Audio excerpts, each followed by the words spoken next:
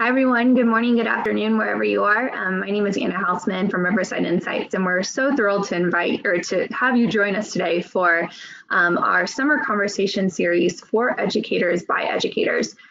This is our third in a series of 6 conversations throughout the summer that are really highlighting topics that are front and center to your on your mind in the classroom, in schools, and districts that we really wanted to, discuss and share insights from our perspective, get your insights about. And so we're really excited to have you join us today for a discussion on how to best support English language learners. So today I'm joined by 3 of my exceptional colleagues that have extensive experience supporting English learners in the classroom, and really excited to have them introduce themselves shortly and then talk to them about kind of what are some of their practical strategies for ensuring that all English language learners and all diverse learners in the classroom are supported and really, have the environments to thrive. So we'll jump into discussion shortly, and I'll give them a chance to introduce themselves. But before we do that, I wanted to highlight the upcoming For Educators by Educators conversations that we have. So we have 4 more after this. It's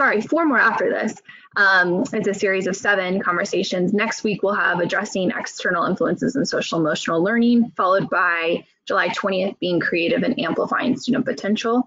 July 27th, building the bridge between special ed and general education, and then August 3rd, advancing equity in your classroom. So if these are conversations that are of interest to you, we encourage you to register for them, and so that you'll get, even if you can't attend live, you'll get the recording. But without further ado, let me stop sharing my screen. I'd like to kick it over to my colleagues to introduce themselves, specifically, what their background is and why they care about this topic of supporting English language learners in the classroom. So, Rob, would you mind kicking it off for us? Sure. Hello, everybody. I'm Rob Dyson, and I was a science teacher for 20 years in Texas, mostly secondary, grades 6 through 12. And I also worked as an assessment and curriculum consultant for 14 years. I would say my passion of working with English learners and multilingual students is really what most teachers have, and that's that I wanted every student to be successful. And whatever supports the student needed, I wanted to do my best to provide those supports. And also, it's just so rewarding to see a newcomer come to your school, starting sometimes with very minimal language skills in English, and see them grow with their language and make friends and just be successful in school. It's very rewarding to see that. Thanks. Thanks, Rob. Ronnie, over to you. Hey everybody, I'm Ronnie McClanahan, and I served in the public school arena for 28 years. Half of those years, I was basically an English and writing teacher, and in that role, I seem to have mostly non-traditional learners. I served ESL students and many other special populations, but also the second half of my career, I was in the specialist position for gifted and talented and ESL in those 2 roles. And so ESL I'm passionate about, not only because I live in Texas and we have ESL is a big deal in all of our schools in Texas, but I also was a second language learner for a while. People don't know this about me, that I lived in South Africa for 2 years as a teenager. My father built oil refineries and coal gasification plants. And so I found myself in South Africa in a school of 1,300 with only 10 of us who were English speakers. And so I can really resonate with my second language learners because I know how that feels. But again, my passion has really been the special populations. Those have been where I really was thriving the most in all those 28 years. So I love education, love teachers, and it's just kind of my thing, ESL and special pops. Thanks, Ronnie. Sarah, over to you. Hi, everybody. My name is Sarah Holman, and I spent 21 years in public education, leaving the field just last October. I worked as a bilingual education teacher for about 8 years. And then I transitioned into an educational diagnostician role where I continued to conduct sort of assessments for ELs. That was a major part of my responsibility. I've always those kiddos have always had my heart, and I really just love the idea of, I taught littles, I taught pre-K, kindergarten, and first grade, and I just love the idea of fostering in them a real pride in the fact that they were bringing this amazing gift of bilingualism to the world, and really wanting to make sure that they valued that and saw themselves as unique and something that not everybody had. I kind of related to them. I was a Peace Corps volunteer. So I learned Spanish as a second language almost as an adult. And so it gave us some common ground and helped me identify a little bit with what they may be going through, and really wanting to give them opportunities to show their unique talents and really take on the world multilingually. Amazing. Well, we have three incredible experts on the call right here with, decades of experience teaching students from different backgrounds and English language learners, and really excited to gain your expertise today and hopefully share some best practices that educators across the country can implement in their classrooms. Before we get started, we actually have a quick poll for everyone that I am going to launch. And so the poll should be open, but we are curious about how you are currently supporting your English learners, whether you are doing a push-in program, a pull-out program, a combination of both, or if there's another way that you're supporting your learners, if you wouldn't mind just entering that in the Q&A. I'm going to give it just a couple more minutes to see some responses coming in. Heavily, most people are using some sort of combination program where they're doing push-in and pull-out. I'm going to give it about 30 more seconds. All right. So you should see now the results of the poll, where the majority of people are doing some sort of combination of push-in and pull-out program. If you selected other, if you wouldn't mind sharing in the Q&A chat, you should see the Q&A chat on your webinar screen, how else you're supporting your English language learners in the classroom or in school on a daily basis. And then for those of you that are doing a combination program, would love to hear a little bit more if you could just type it into the chat or the Q&A about how you're structuring your combination program, like how often are students getting push-in services or pull-out services, and any best practices you have to share with kind of structuring that combination program. So we just wanted to kick it off with kind of getting a little bit of a glimpse into how you are supporting your students.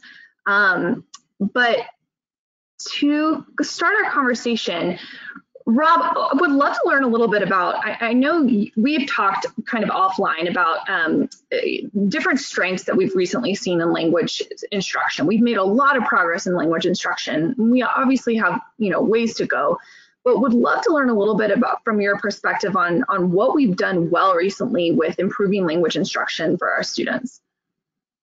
Sure. For me personally, I think one of the greatest strengths that I'm seeing is just from the education community itself.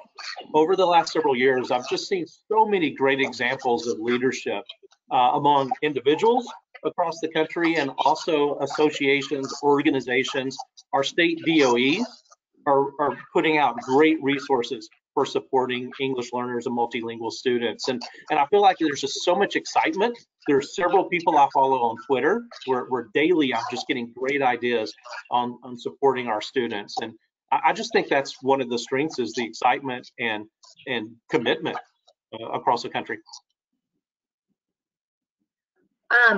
Ronnie, do you think, or do you have any other ideas of kind of, where we have become stronger with language instruction over the past couple of years, or even like where we have additional opportunities to grow? Sure. Well, one of my passions was writing. And so, one of the biggest trends in education, as you all know, is that writing across the curriculum, writing workshop. I was a writing workshop trainer, mentor teacher, and loved all of that. And so I used writing quite a bit with my ELs, and I feel like it was very successful. Writing in all of their classes, and I was kind of an advocate for and an intermediary for them when they were falling behind in class. We use that writing tool to see what they learned. So I think really the inclusion of writing is majorly important. One of the quotes, this one of my favorite, Stephen, who is it? I can't think right now, said, Stephen, I can't even think right now who I'm talking about, but one of the famous people said, how do I know what I think until I see what I say? And so I use that with my kids that, you know, try to think and write. So that's very successful across curriculum. But one of the most successful things that we did was we created a list of multiple meaning words. As a team, we got together. And where that came in handy is that we took the word, say, plot. The math, science, social studies, and English teachers all got together, and we said, okay, this 9 weeks or this 6 weeks or this quarter, let's come up with 20 or 30 words that they're all going to learn. And these are words that have multiple meanings across each class. So plot, well, in the English class, I'm talking about plot, character, setting, and theme. In the history class, they're talking about a plot of land. And in the math class, they're talking about plot this on a graph. So just isolating some of those words, the academic vocabulary that the kids are going to hear, and helping them with that little pool of words made a huge difference. And so I would encourage that plus writing as often as we can. So Stephen King said, how do I know what I think until I see what I say? I'm like, who is that? No, those are some really interesting suggestions, and I taught kindergarten as well, and just even helping the students, you know, with the littles, like identifying the word with an image next to it and helping them associate the different words with different visualizations was also really helpful in the classroom. Very much so. Sarah, what I know that you have, you know, substantial experience both on like the diagnostician side and in the classroom. What opportunities do you think still exist in our instruction of English language learners, and where do you think we need to continue to improve our instruction or our assessment in order to support our instruction? Yeah, I think there's some potentials on sort of the broader systemic sort of structures of the school system where we can, I always found as a bilingual teacher that some of the professional development that was put on by the districts sort of had second language learners or particularly bilingual educators sort of as an afterthought. We would get these great professional development, but the application piece and how that might look differently in a bilingual classroom or when you're instructing, you know, students that are learning English as a second language, some of those considerations weren't always at the forefront. And so I think systemically there are opportunities for administrators, district officials to sort of keep in mind when they're planning professional development for teachers to make sure that we're differentiating the approaches for the different groups. And then I think also at sort of the classroom level, a similar application is appropriate where we're looking at differentiating our instruction by reading level or certain curricular concepts that the student may be deficient in, but adding that extra layer of English language proficiency onto those grouping strategies or those instructional strategies within your small group setting is really important. Although a group of students may need extra support on reading comprehension or plot analysis, layering over their level of English language proficiency and what supports they might need as a result of that, I think is an important consideration as well. How do you, like building off of that, Sarah, how do you measure in an equitable manner English language proficiency? And how do you ensure that you are, you know, assessing true English language proficiency and not, you know, not like a learning issue or something like that? Yeah, so I think it requires building sort of a comprehensive linguistic profile of the student.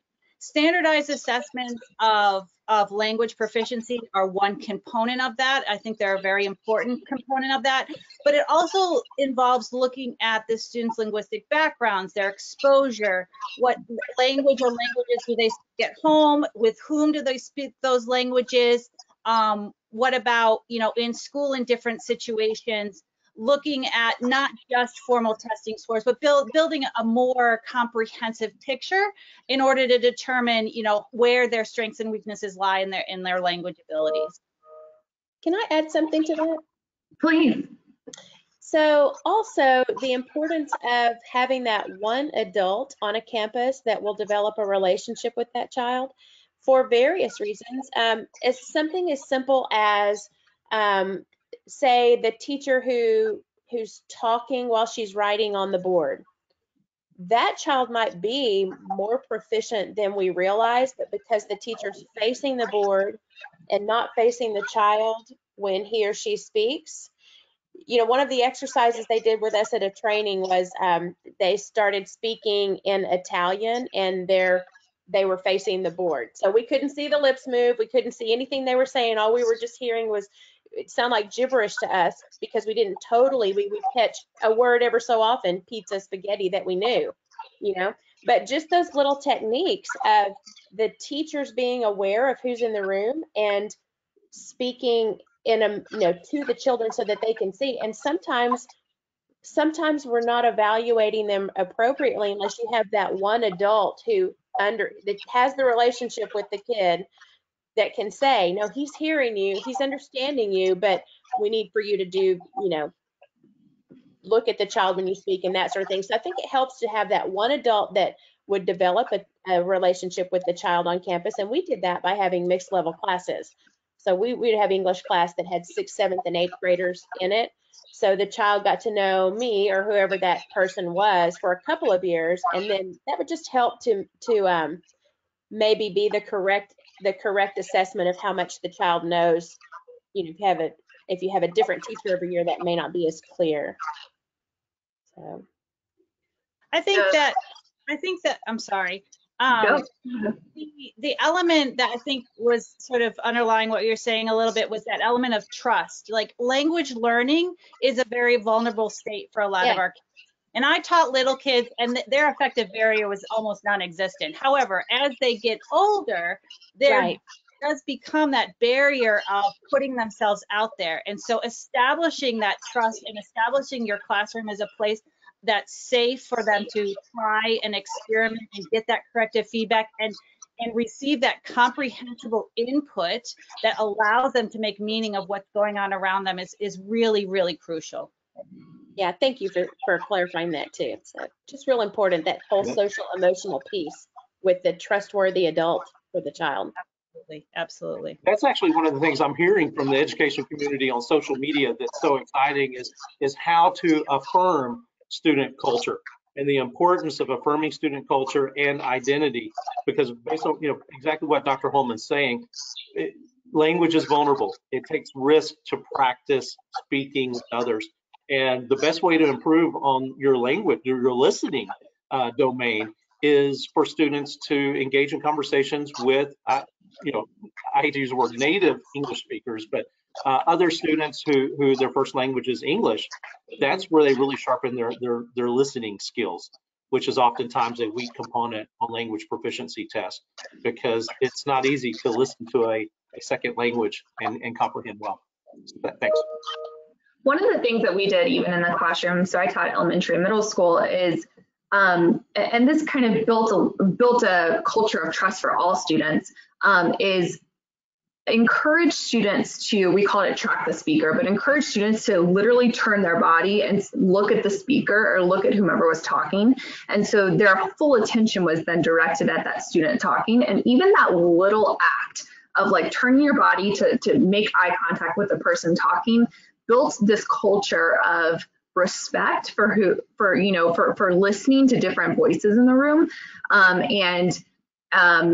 You know, we incorporated a lot of sign language in our classroom as well. So even the little kids, the kindergartners, you know, if they agreed with something, they would go, me too, or they would say, build on. And so then you would start to create this culture of like listening and responding instead of just trying to come up with your next thing to say, or, focusing on something else other than what the person was sharing. It's good. And I think that extends to working with parents as well.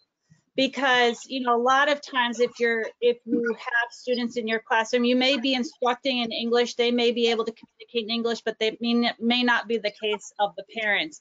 And sort of directing your attention and speaking to the parents rather than if you're involved, you have a translator there, an interpreter there, speaking to the interpreter, but having them be actively involved in feeling like they are an essential component of their child's education. I think that starts with just those little things of directing your attention, directing your communication to them. If I could add to that, Dr. Holman, creating that culture of trust, I think with districts where we have maybe over 100 different languages spoken, just having a teacher ask a student to show them how to say hello in that language. And then when we meet the parent, trying to say that word hello, and then even engaging the child, did I get that right? And then say your son or your daughter taught me that. And then I just think that whole culture of trust and learning from each other is just so important. It's exciting.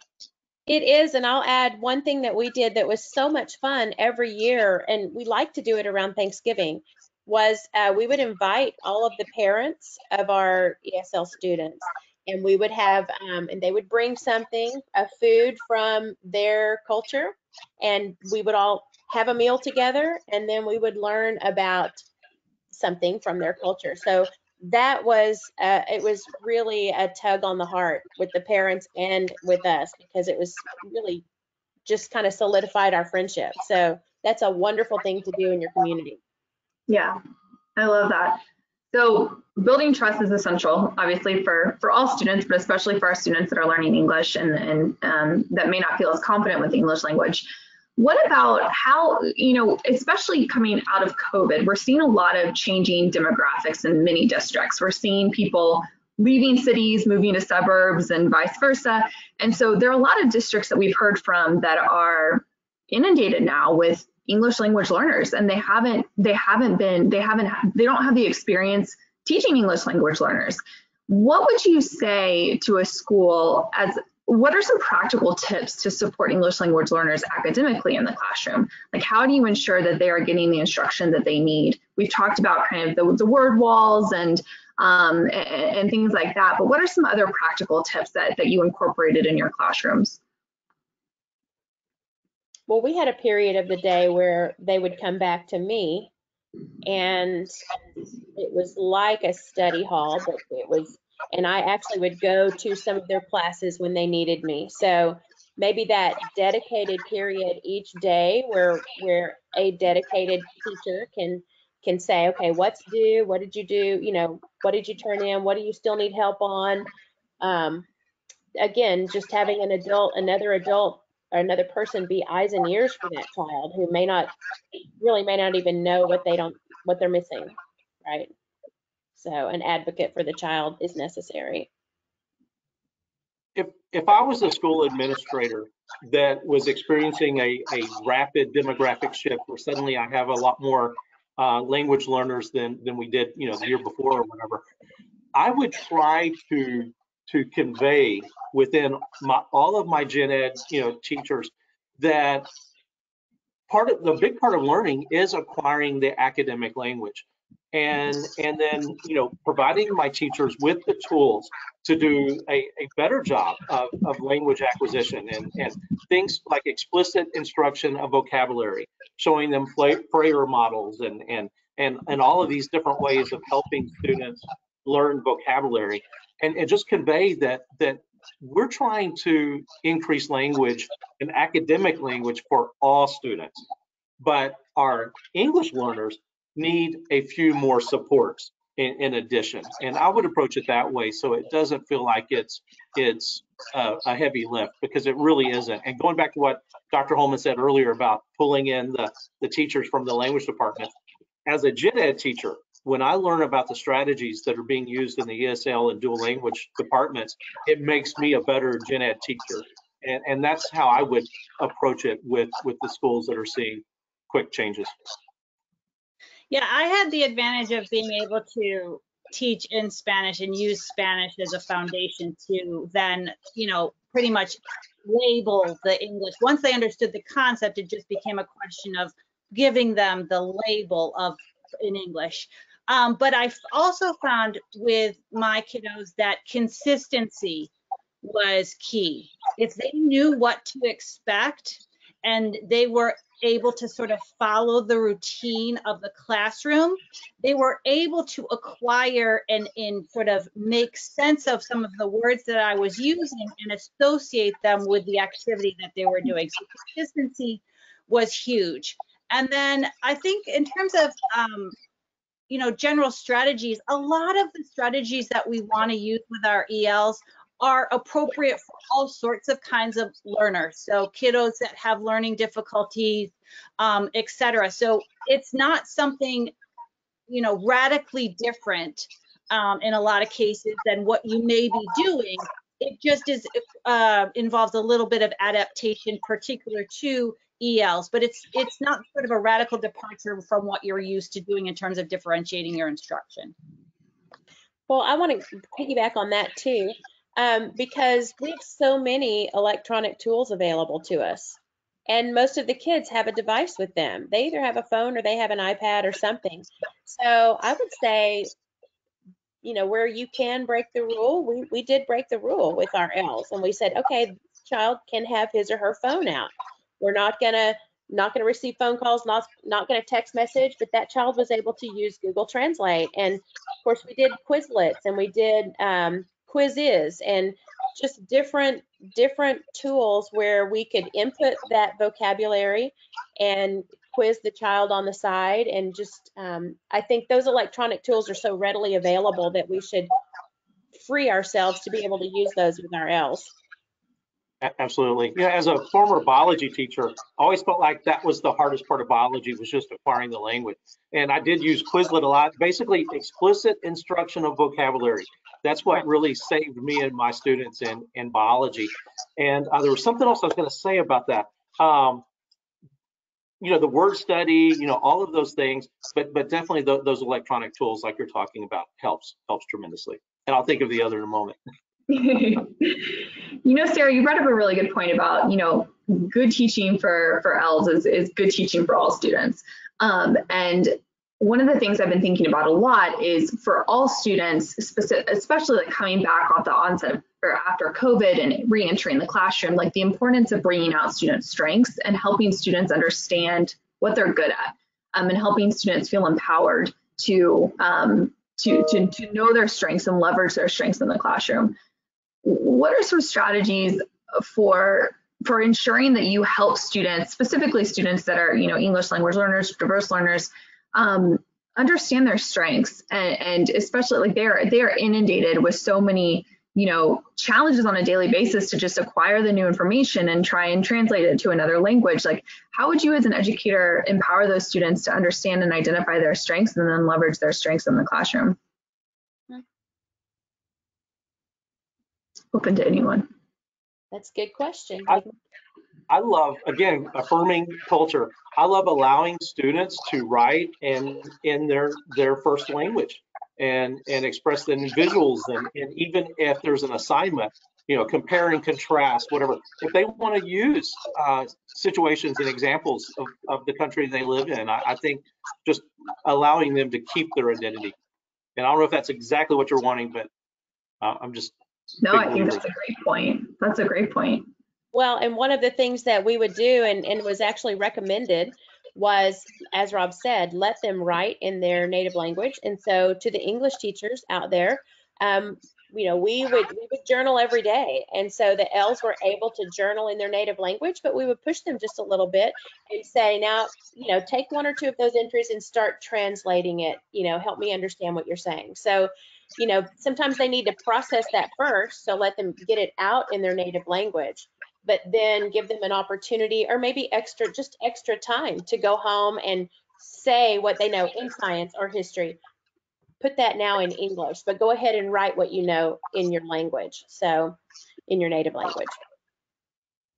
I think also related to that is sort of recognizing that a student may have different levels of proficiency in different areas. So their listening ability, for example, may be very strong, whereas their written ability may be weaker, or they may be very outgoing, extroverted, and so they speak a lot, and so that's a real area of strength. So sort of customizing how they can demonstrate what they know based on their different areas of more or less proficiency, and sort of designing your instruction to play to those strengths while reinforcing those areas that may need a little bit more work. Great point, Sarah.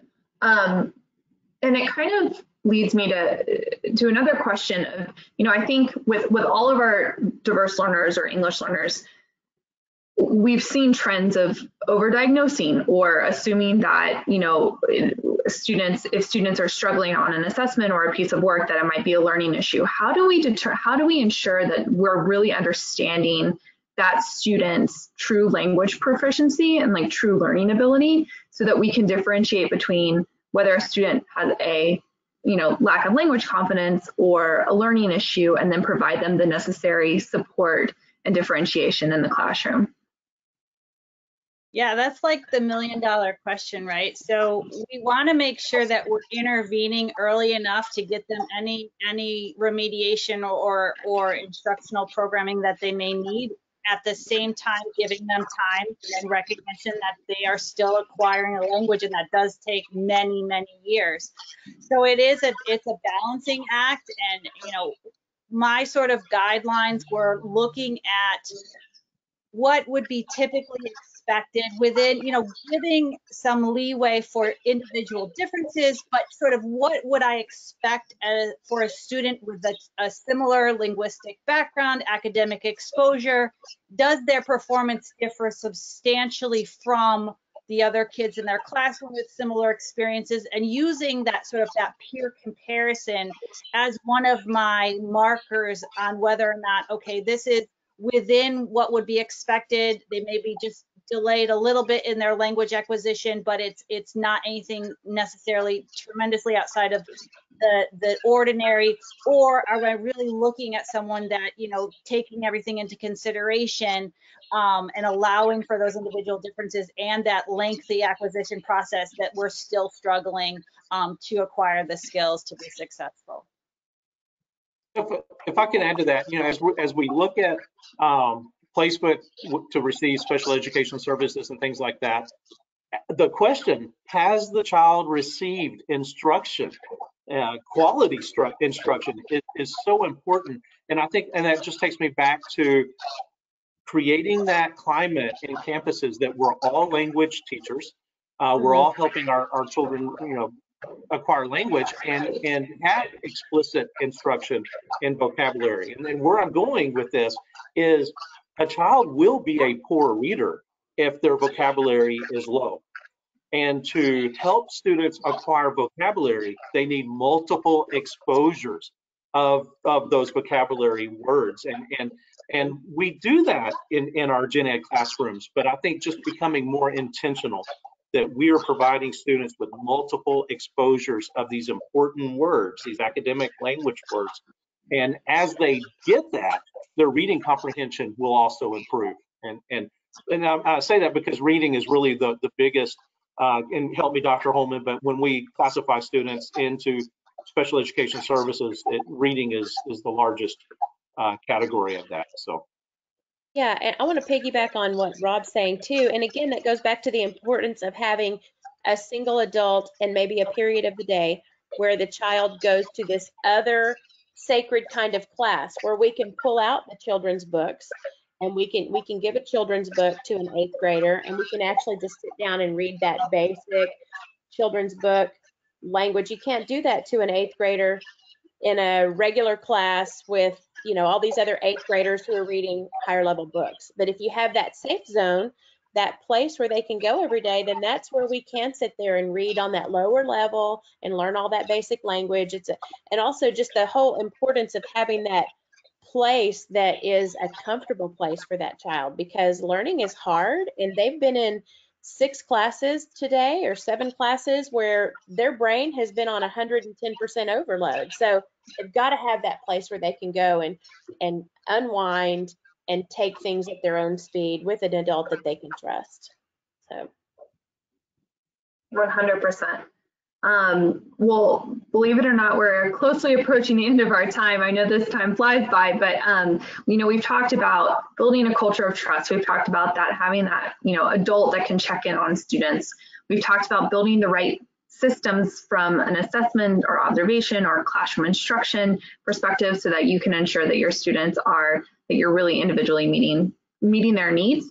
Any last minute thoughts as we close out. And while we're kind of doing some last minute thoughts, would love for anyone from the audience to drop in the Q&A, what strategies did we miss? Like, what are some practical tips that you have that you want to share out with us that we can, shout out to the broader group?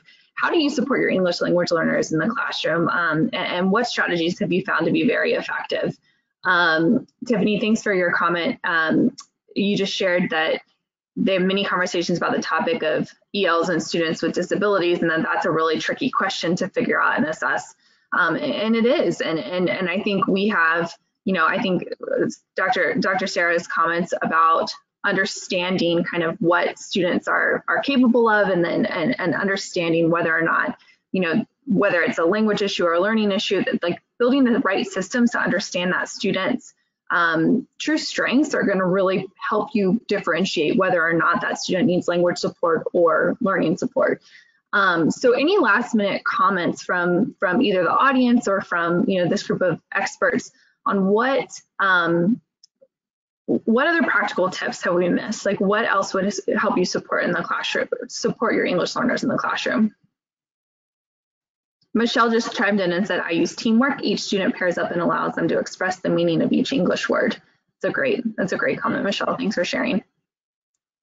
Yeah, peers in the classroom are often an untapped resource, right? And so I think anytime you're sometimes more likely to be open with a peer or a friend than you would be with an adult. And so using those kiddos as a resource in the classroom, I think, is very effective. And I would just reiterate what Rob said in terms of that explicit direct instruction. I think so many times we're operating on a sort of a culture of assumptions. We're assuming the kids know how to summarize. We're assuming they know how to do these things. And it's a benefit to all students if we can stop and really make sure that we are being direct and explicit in our instruction of not just vocabulary, but all sorts of concepts in the curriculum.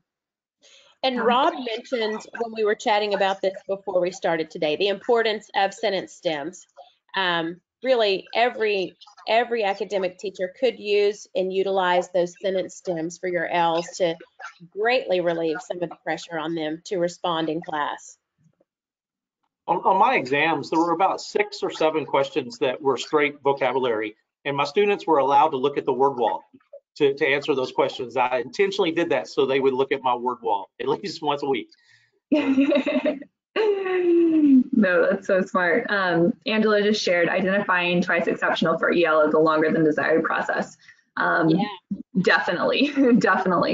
And I think that's where, especially understanding what your students are capable of and understanding their strengths is kind of a first step, is really helpful to figuring out, that level of twice exceptionality.